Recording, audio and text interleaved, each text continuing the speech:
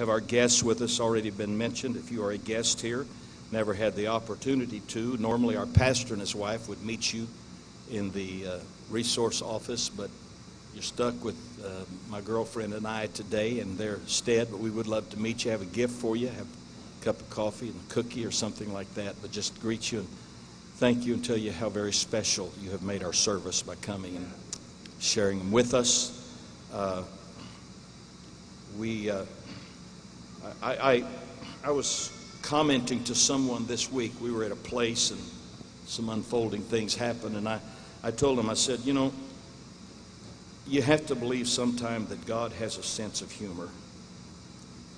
And I thought of that this morning as I was praying and trying to get my mind ready. Pastor would normally be at this point in the service, and I thought back 20-something years ago when I was the pastor and he came on as the assistant pastor. And there were times that I had to be gone and he would fill in. And I knew that the ministry you received would be adequate, but I knew it would be second best. And I thought this morning, God, you know how to bring things full circle. At the risk of sounding arrogant, the ministry you receive today will be adequate, but it will be second best. I am so incredibly impacted by our pastor's ministry and the direction he's taking us and the principles that he's pouring into us. I don't know about you, I don't want to miss a service. When I'm gone, I can't hardly stand it because I just don't know what he may come up with that service. But I am definitely growing in grace and in the knowledge of Jesus Christ as a result of our pastor's ministry.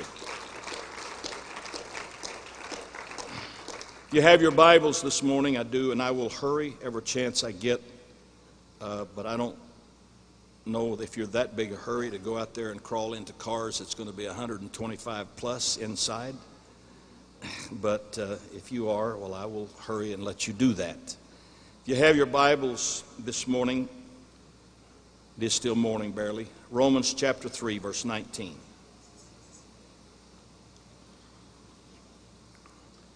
Romans chapter 3, verse 19. I shouldn't. I think it's a carnal failing. But when the Lord drops something in my heart, I wrestle with God because I try to figure out who could this be for.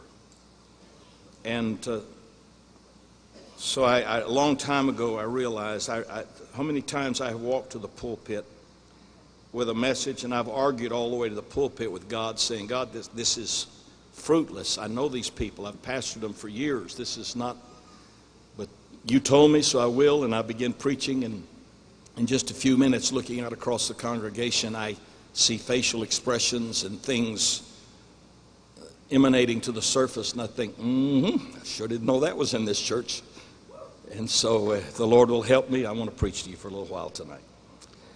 Now we know that what things soever the law saith, it saith to them who are under the law, that every mouth may be stopped, and all the world may become guilty before God.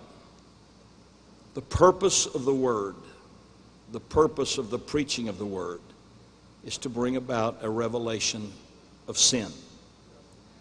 Therefore, by the deeds of the law, there shall no flesh be justified in his sight, for by the law is the knowledge of sin.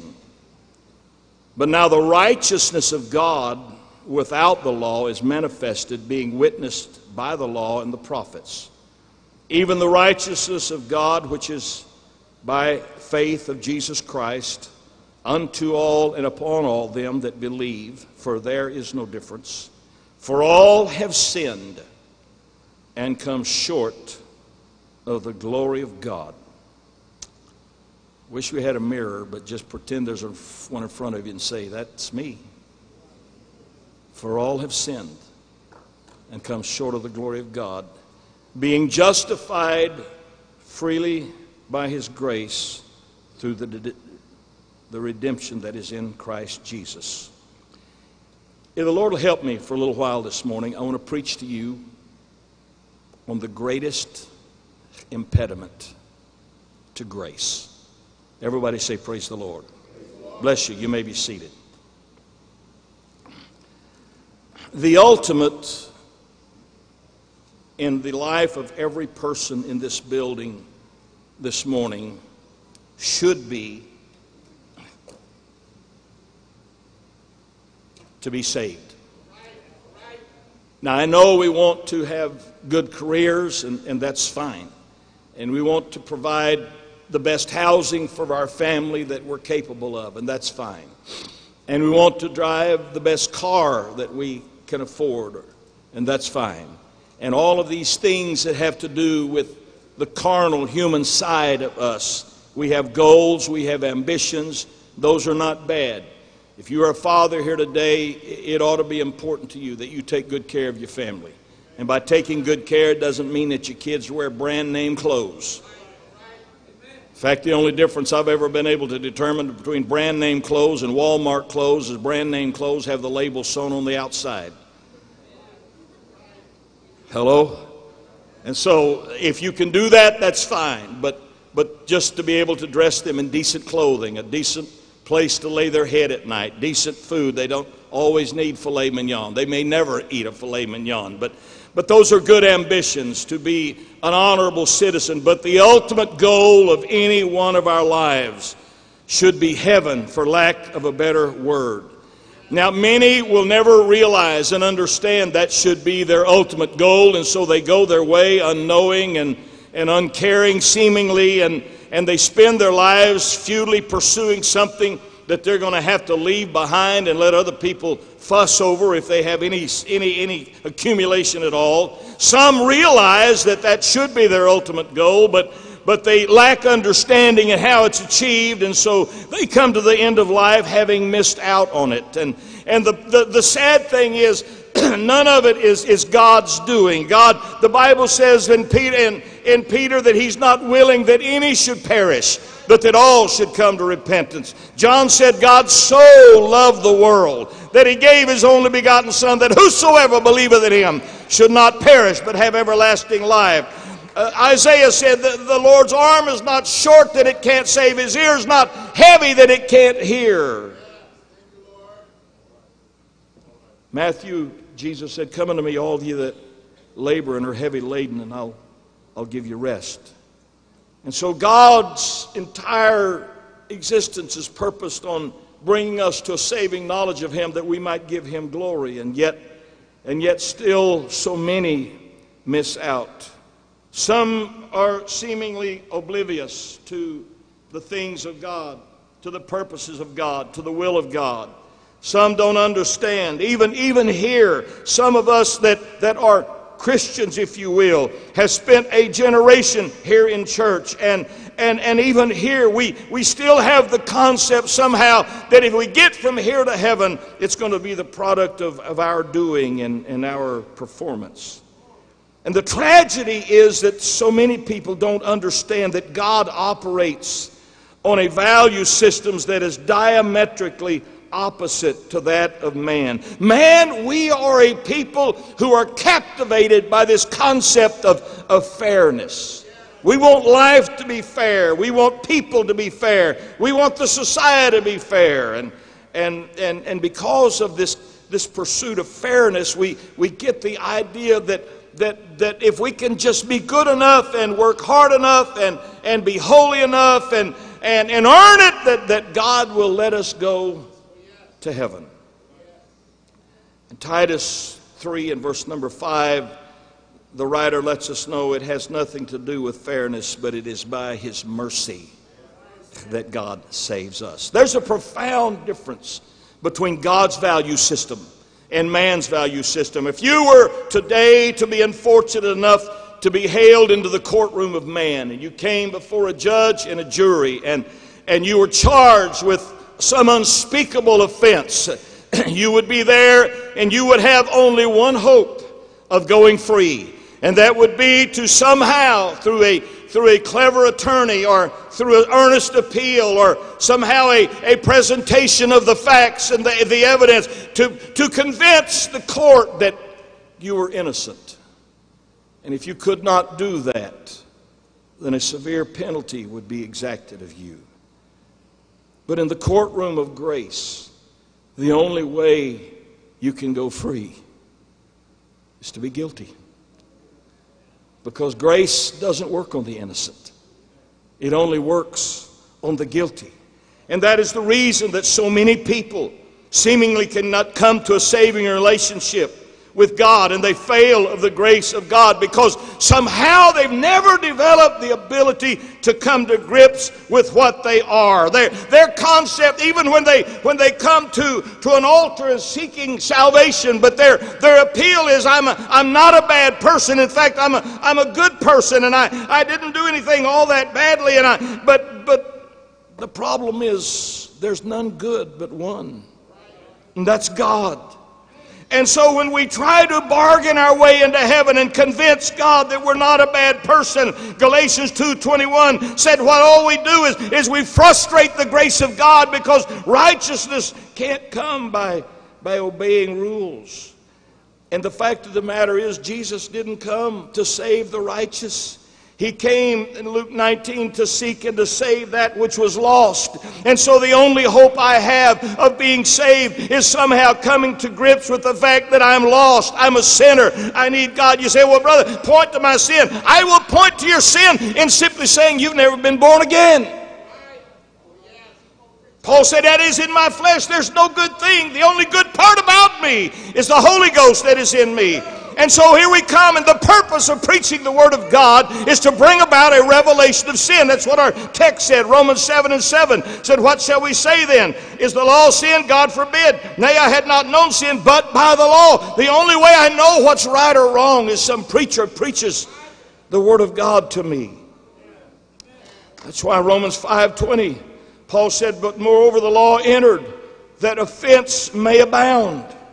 The reason that we preach the Word of God is to make sin abound. And before you misunderstand it, that does not mean to be lots and lots of it. The word that's translated abound there is a Greek word which means to be heavy or to be a very deep and burdensome load. He said the purpose of preaching the Word of God is to bring about a revelation of who you are and what you are, and make the sin that's in your life be a heavy load that you don't want to carry anymore.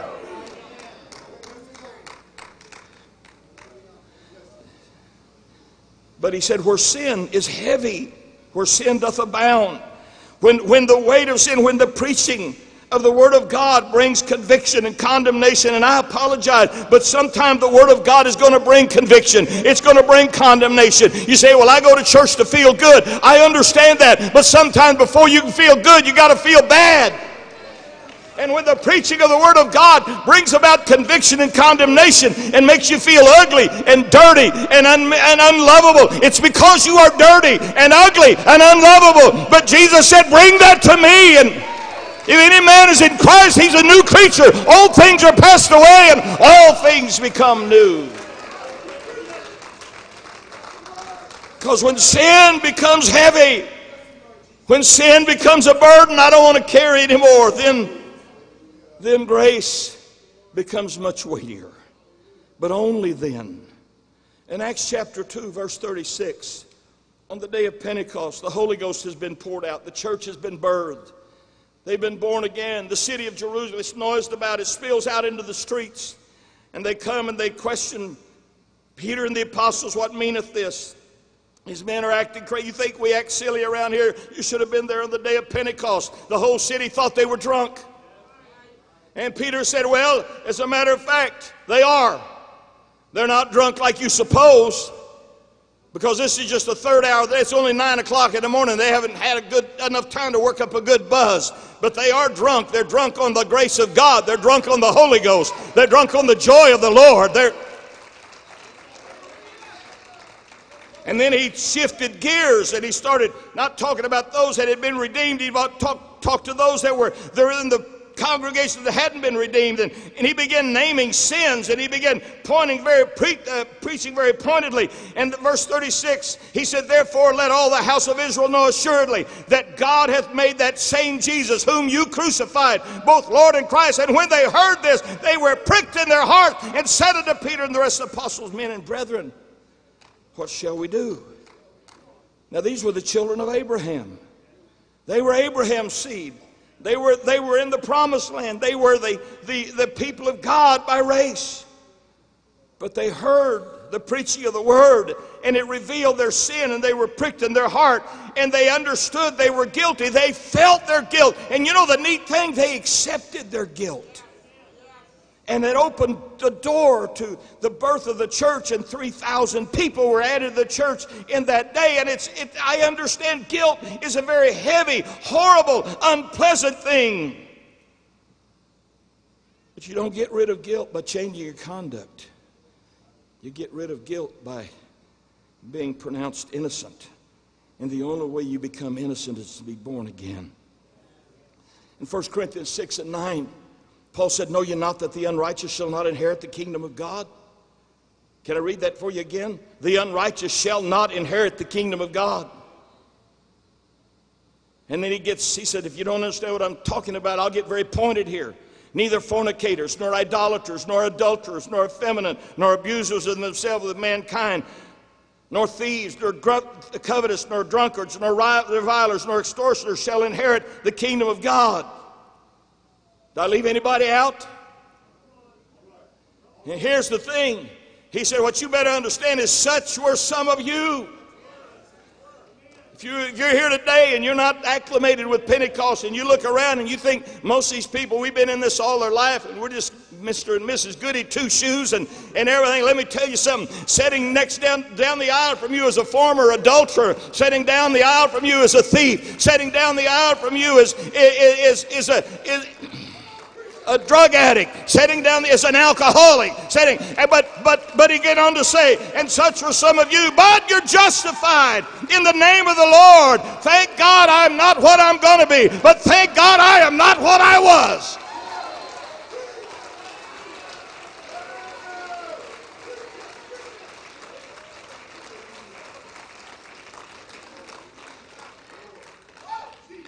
You look around this place, every person you see is a sinner that was saved by the grace of God.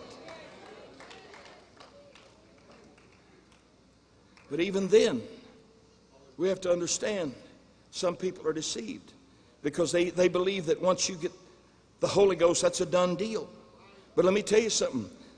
The infilling of the Holy Ghost is more than a moment of time. Salvation is not a destination. It is a journey. Romans, Paul said, as many as are led by the Spirit of God, they are the sons of God. Hallelujah.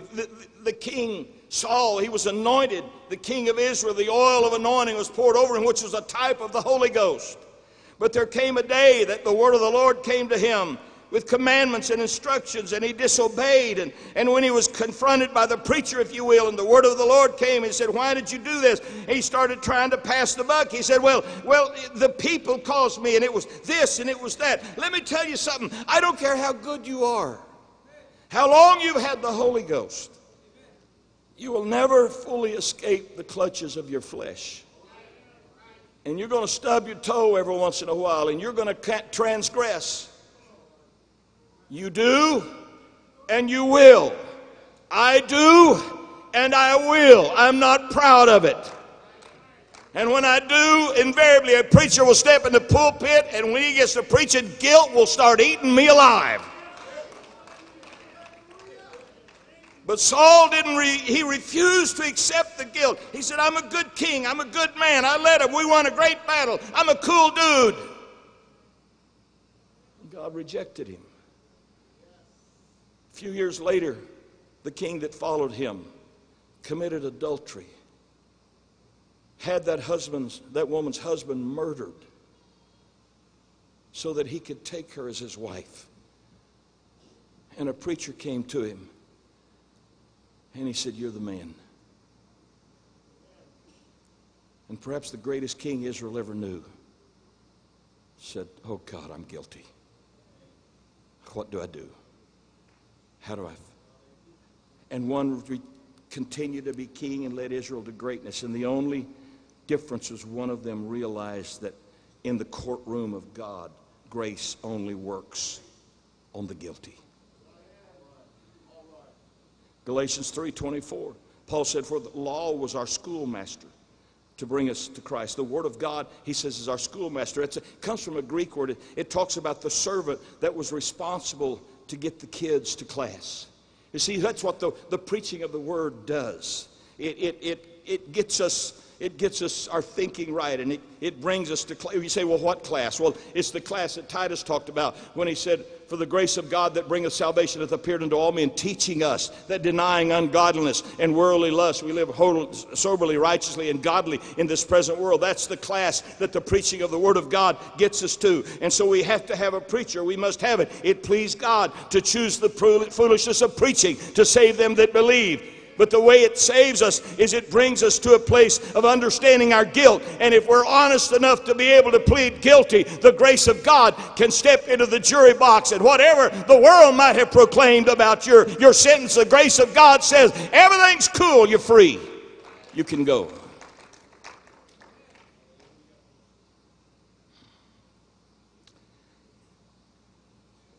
Preaching brings revelation of sin. Only then do we understand that I will not be saved because of my merit. I will not be saved because I measure up. I will never be good enough. I don't get good to get God. I get God to get good. Does that mean I don't have to obey the word of the Lord? No, sir. That is not what that means. But simply obedience is not enough. Ephesians chapter 5, verse 25. Husbands, love your wife. That's the part. But hear this. Even as Christ also loved the church and gave himself for it, that he might sanctify and cleanse it with the washing of water by the word, that he might present himself a glorious church, not having spot or wrinkle or any such thing, that it should be holy and without blemish. And I know sometimes we look around at this thing that's called the church, and we think, oh, we got a long way to go. We're not there yet. But you don't understand. You got to get in the jury box and look from where grace is looking.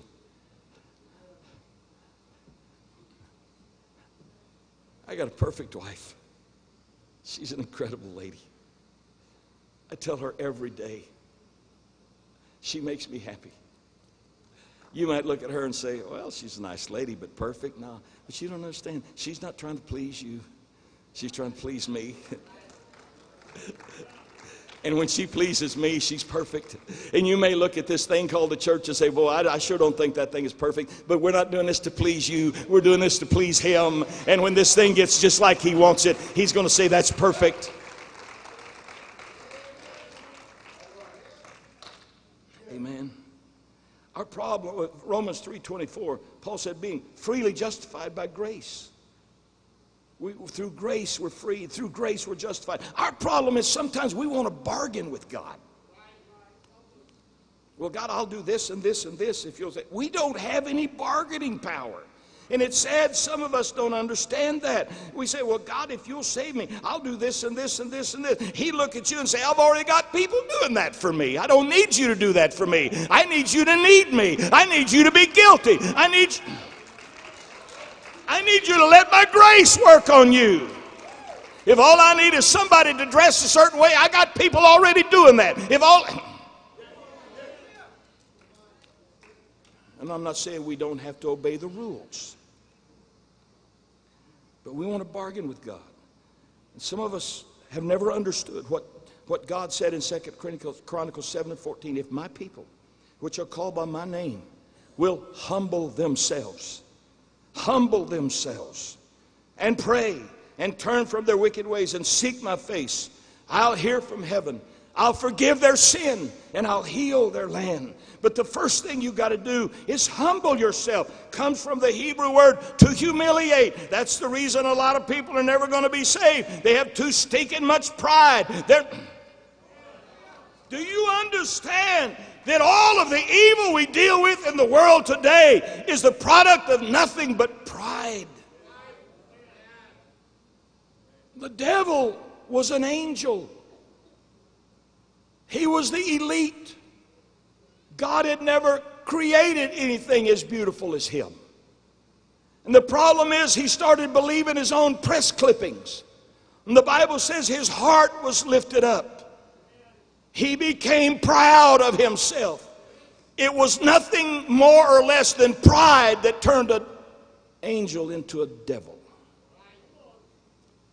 And yet somehow we think the grace of God's going to accept our pride. Let me tell you something. I don't care who you are today. You have absolutely nothing to be proud of except the fact that God loves you. But you don't understand all the good I've done. I don't care about all the good, and neither does God. Oh, no.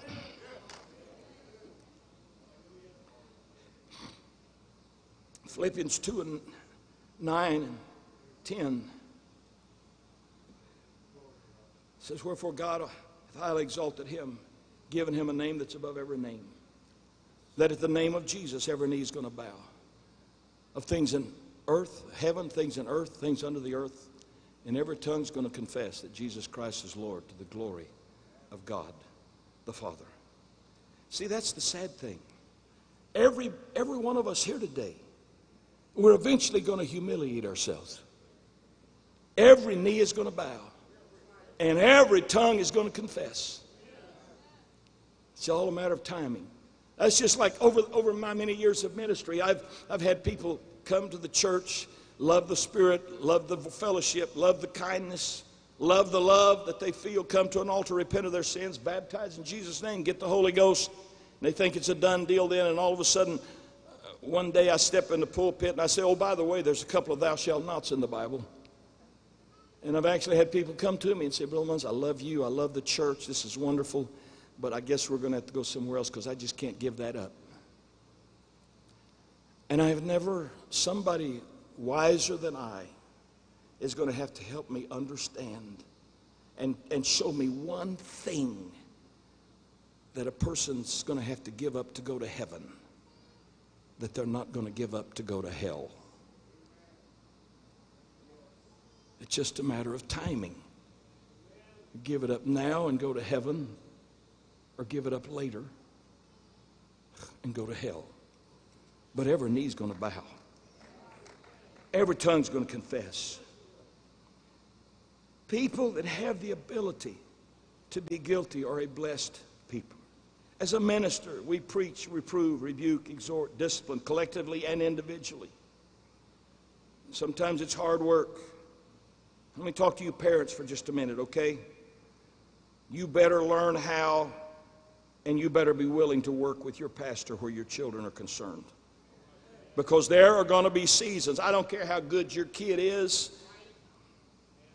I don't care if he's the star athlete on the team, the star of the senior drama, the queen of homecoming, California Scholarship Federation, won a full ride at Yale or Harvard or whatever. I don't care how good they are flesh, and they're going to make mistakes, and sometimes pastors going to have to deal with those mistakes. And if you're more interested in your young man or young lady sliding through the gates of heaven than sliding into home plate with the winning rung, and your ultimate is to see them saved, you better allow them to be guilty.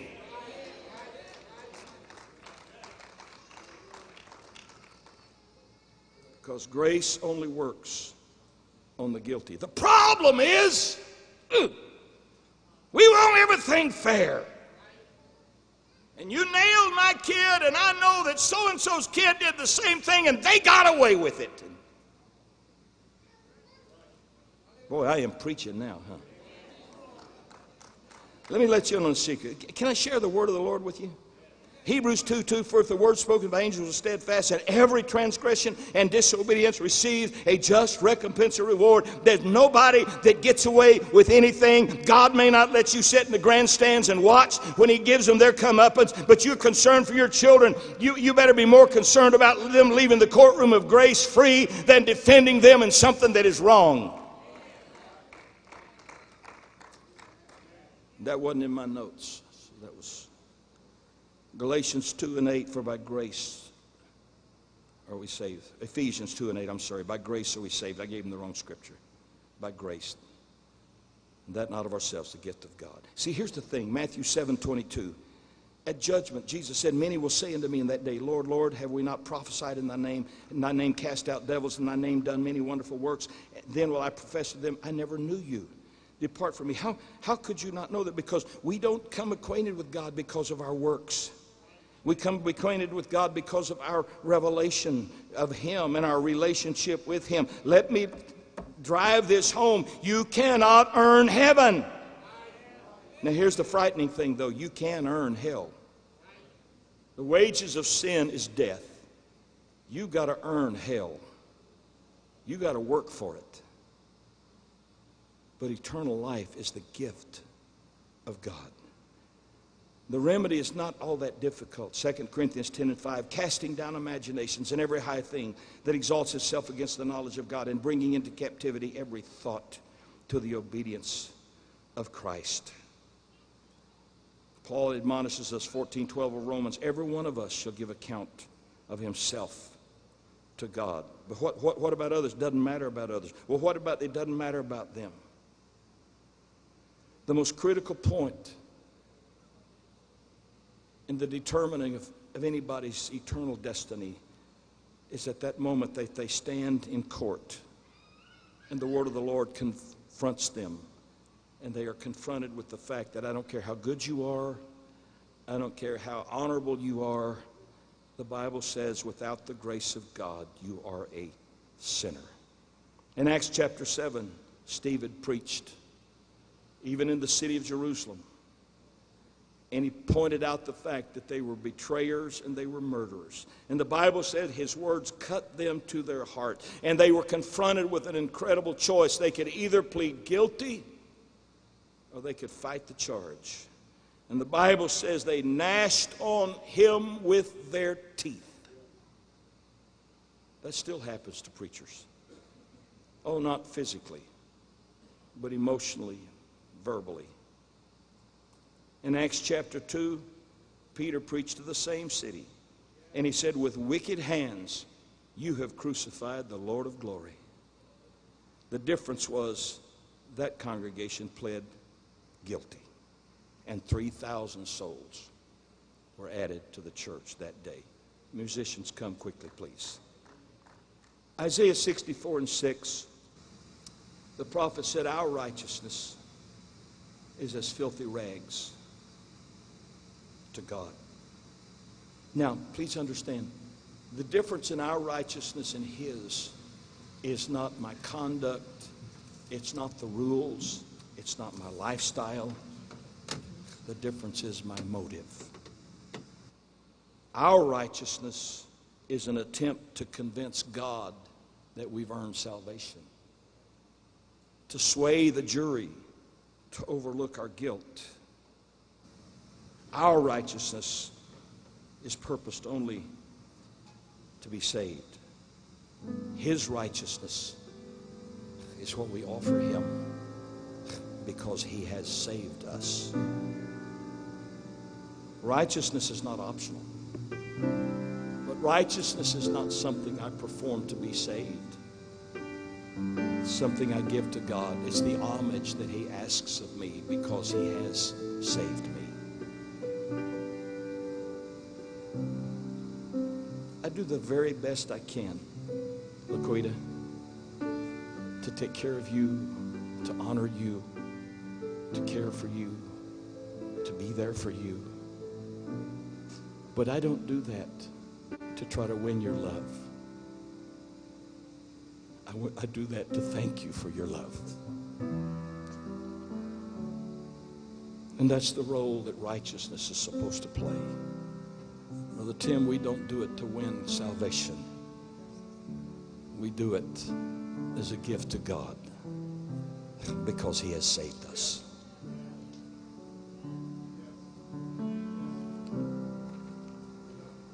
And so here we stand. The court's in session. We stand at the bench and the judge is asking, how do you plead? Others have stood there in other generations gone by. He said, Adam, how do you plead? And Adam said, it wasn't my fault. It was the woman you gave me. He said, Aaron, how do you plead? He said, well, it was an accident. We just threw the gold in the fire and it came out a calf. Saul, how do you plead? Well, it wasn't me. It was the people. All of them pled not guilty. And all of them were lost. Paul said in 2 Corinthians 10:2, for we dare not make ourselves of the number or compare ourselves with some that commend themselves, but they measuring themselves by themselves and comparing themselves among themselves are not wise. If I was not guilty, what in the world, 2 Corinthians 8 and 9, calls Jesus? For he said, for you know the grace of our Lord Jesus Christ, that though he was rich, yet for our sakes he became poor, that through his poverty. Why, if I could be innocent without the grace of God, why in the world would he ungod himself and come to earth and robe himself in flesh and die a sin?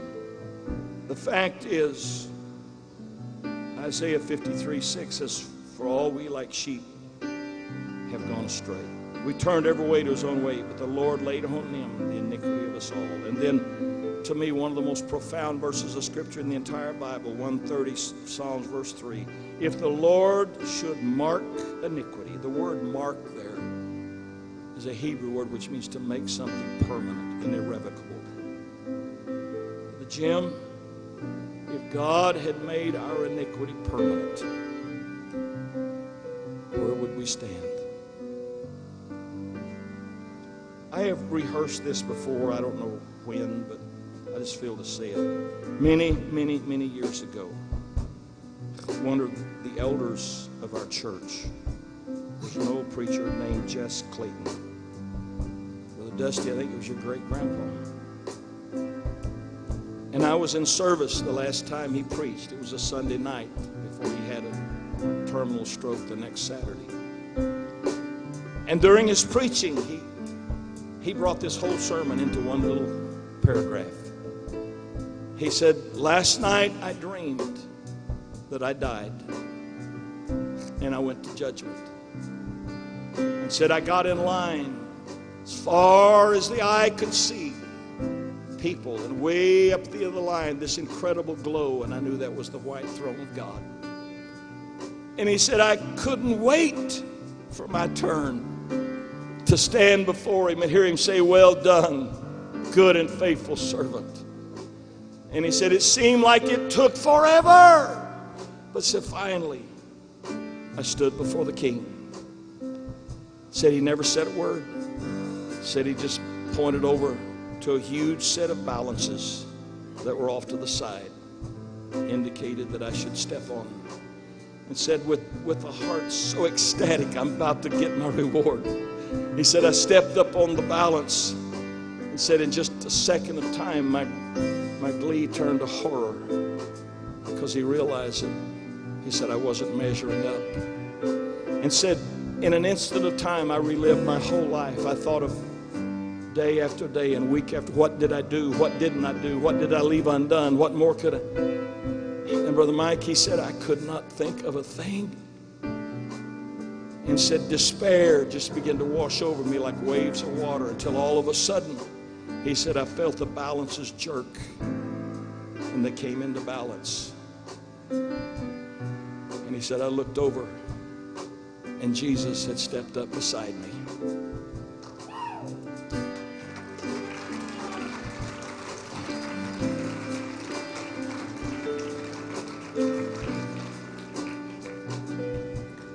For the grace of God that brings salvation to all men that are saved is in this place today. The problem is, it doesn't work on the innocent. It only works on the guilty. So every one of us, we're standing before the judge today and he's waiting for our plea. How do you plead? I don't know about you, but I'm going to look at him today and say, Jesus, I plead the blood. The altar's open if you want to come and talk to the Lord.